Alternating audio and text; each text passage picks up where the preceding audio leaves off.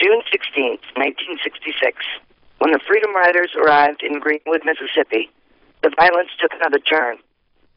I was almost run over by a car that screeched through the marchers with a swastika banner on its side. Rocks and bottles greeted the speakers, and Stokely Carmichael was arrested. Yes, it was the same town the 3 civil rights workers were later found murdered in. It was after Stokely's release when he made his Black Power speech that was to divide the civil rights movement forever. From that day on, the march was a 2-week debate on tactics. It intensified when the tear gas and clubs greeted us in Canton, Mississippi. I can remember that at the end of the Mississippi March for Freedom, we were all lining up to march into Jackson. It was June 26, 1966, and we were tired and we were depressed. The rifle butts, the tear gas, and the billy clubs in Canton, Mississippi had turned us around, and most of us felt that the nonviolent civil rights movement of Dr. King's needed a new direction. We tried to make the atmosphere seem like that of a victory parade and joked about where we were going next. I told Stokely Carmichael that I heard we were going on to Louisiana. He laughed and said, "I'll be right behind you." Shortly before he died, Dr. Martin Luther King, Jr. made this important statement that all liberals must think about today. Dr. King said, "It is one thing to throw a coin to a beggar. It is another to address the edifice that creates beggars. With our two-party system in shambles, and both controlled by the fundraisers, we as liberal Americans, have no way left to address the edifice except in the streets. I know that it's coming. I fear for our young people. We realists have to prepare for that and develop leadership that will help avoid the violence that I'm sure is coming." Thank you.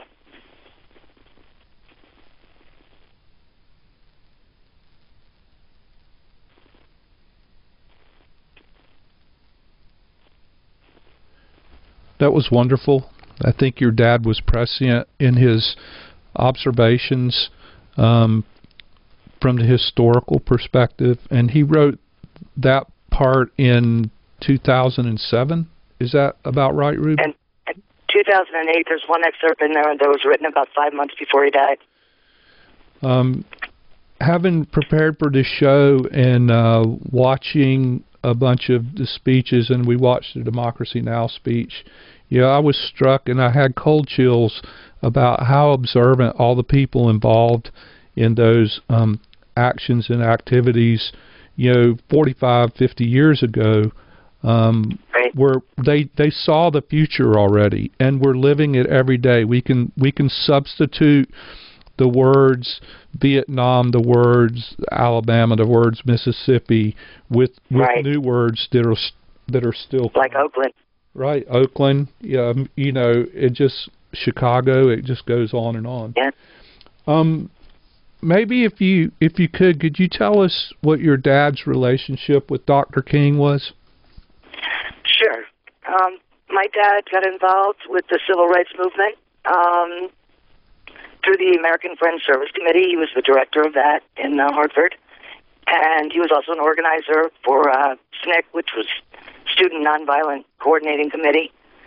And on the ground, once he started going to the down south, and we had some marches up here too, but and in D.C. of course.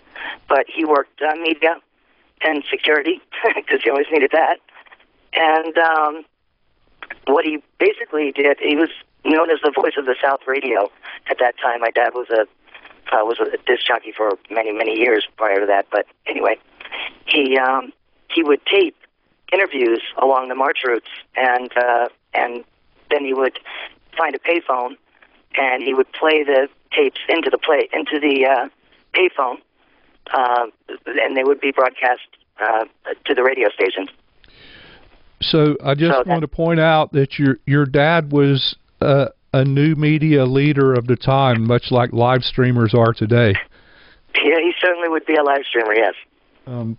Well, that's really kind of cool to hear because, just as a point of how to get information out there, you use the tools and the resources at hand. And, it's like extraordinarily impressive to hear that story.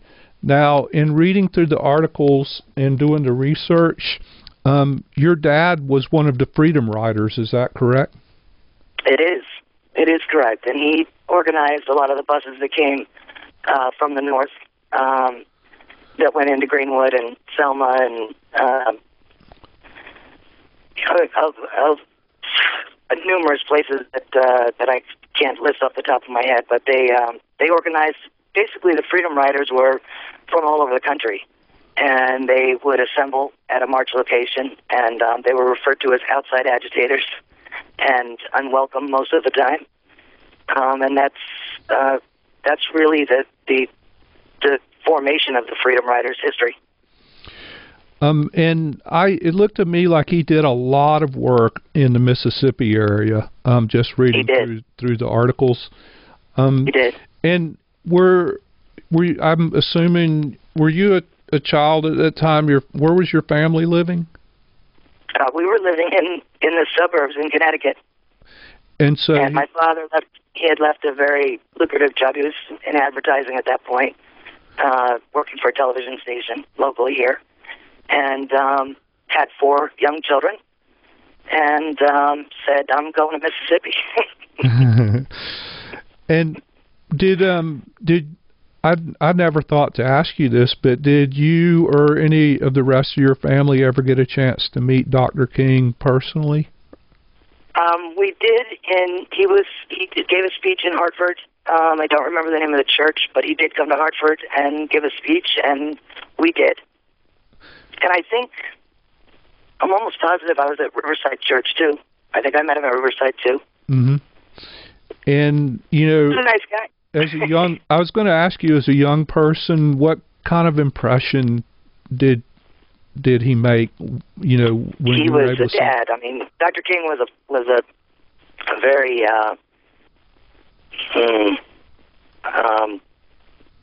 he was just a gentle person and surrounded himself with gentle people. I met an awful lot of very, very nice people when I was a kid.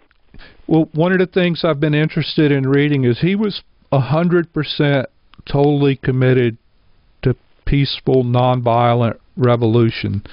Correct. And I did read a little bit about his first meeting with Malcolm X and how he differed in tactics. And I think you spoke to that a little bit in the part you read. And, it was really, it's inspiring that he was able to stay true to his vision in the face of so much anger and so much meanness being inflicted on the movement, and the dissension within. I mean, he worked very hard to overcome it. I think it was a great object lesson.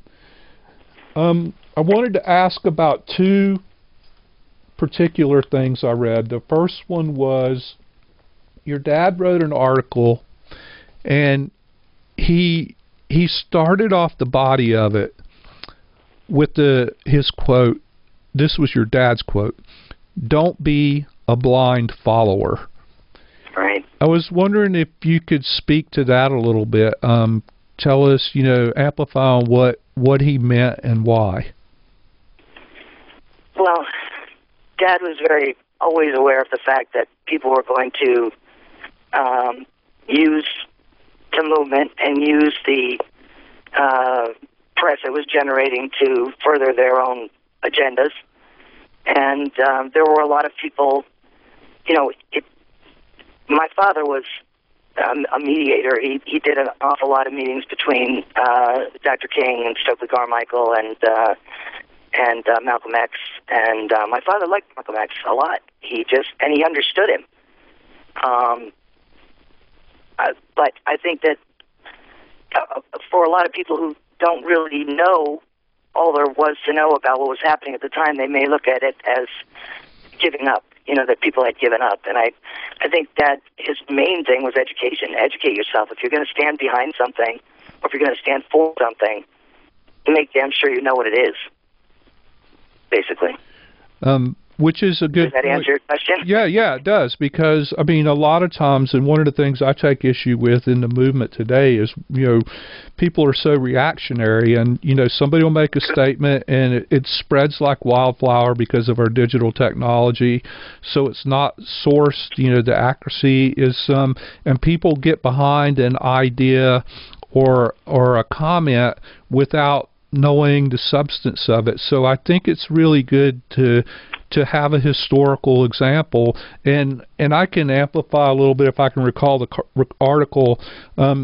He brought that quote up about the Gen 6 that were the Louisiana kids, and he was referencing, how, Dr. King would have stood behind this, Dr. King would have stood behind that, Dr. King would have stood behind this, but he would not stand behind something else. That he was very selective and intelligent about, he just didn't have this blanket policy, that was black and white, this is good, this is bad. That he took the information and digested it and tried to feel or determine whether it fit consistently with his moral and ethical values and what he was trying to accomplish. And I think that's a good advice for all of us. I mean, we rush into things a little bit. Yes, and I think when he was talking about the Gen 6 situation, which was they had the white tree at the school, I'm sure most people are familiar with that. And then there was a terrible beating that followed that, and retaliation was not something that Dr. King believed in, and it was not something that my father believed in. And I think that there was a lot of exploitation when Malcolm X and Stokely Carmichael began to move away from. They got angry, and I mean, they were beaten and murdered, and there were hangings still, and people were disappearing, and it was a very, very, very violent time. And like you said, it was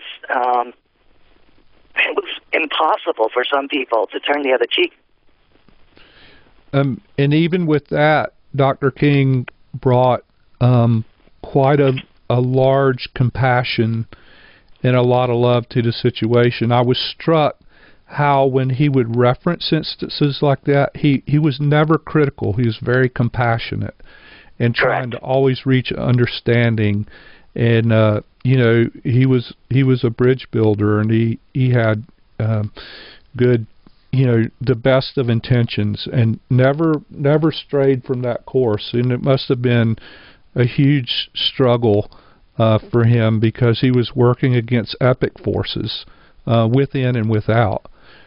I want to kind of wrap it up with, I want to get a little bit more feedback on what your dad's observations were on the first election of Barack Obama to the presidency. And I want to set this up a little bit because I want people to know where he was coming from.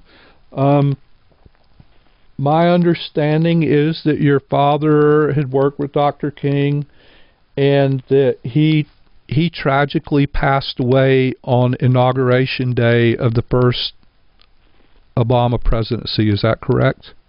Yes. So he lived to see Barack Obama, the first black man in the United States, elected to president. And he had some commentary about that. So would love to for you to share some of that with us. Well, I think my father was, he wasn't very popular in the quote-unquote liberal community for not, supporting Obama the way people assumed that he would. It's kind of funny because at his memorial service, we had a friend from the marches. His name was Leroy Moulton. He was from Selma, Alabama. And he said, "We did it, Dave. We did, we have a black president." And he actually spoke to that at his funeral. But Dad didn't care if you were green or purple or blue. And, in the South, in those days, they referred to blacks, the nicest way was colored. And Dad would always say, "What color?" It was kind of a standing joke with him. But addressing what Dr. King would have summarized as the content of your character, to my father was far more important than the fact that Barack Obama was black. And I think I addressed that a little bit in what I read earlier too. That both parties are bought and paid for, and both and the entire system is broken down to the point where you could run anyone for president, provided they had enough money behind them. And I think that that's the way he looked at the presidency of Barack Obama. I think he wanted it to be successful. I think, of course, he appreciated the what it took to have a black man rise through the ranks and become president of the United States of America on the one side, and on the other side, he was very fearful that it was going to be a huge disappointment. And so, my dad was very visionary. He very much looked back, and he very much looked forward. And he had a tremendous understanding of history. He educated himself his entire life on living into the future based on what we've learned in the past. And I think that was something that, just because Barack Obama was black, did not speak to the content of his character. And it kind of references back to that statement about don't be a blind follower. Correct. Yeah, you know, right, because I saw Amy Goodman speak immediately after the first election, and she went down a laundry list about, this is good, this is a positive step, but here's the things we need to watch for. And it was difficult to imagine at the time, but everything she said came to pass. And so your dad was doing the same thing, in his final commentaries. He was telling us, this is good, but it's not the end of the road, and we need to be aware and hold people accountable.